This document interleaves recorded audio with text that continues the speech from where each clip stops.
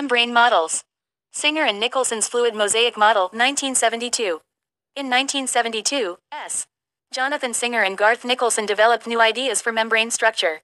Their proposal was the fluid mosaic model, which is the dominant model now. It has two key features, a mosaic of proteins embedded in the membrane, and the membrane being a fluid bilayer of lipids. The Davson and Danielli model with backup from Robertson. Unit membrane model. In 1935, Davson and Danielli proposed that biological membranes are made up of lipid bilayers that are coated on both sides with thin sheets of protein mucoprotiens. Trilaminar pattern. Gorter and Grendel's membrane theory, 1920. Evert, Gorter and François Grendel, Dutch physiologists, approached the discovery of our present model of the plasma membrane structure as a lipid bilayer. Henderson and Unwin's membrane theory. Henderson and Unwin have studied the purple membrane by electron microscopy.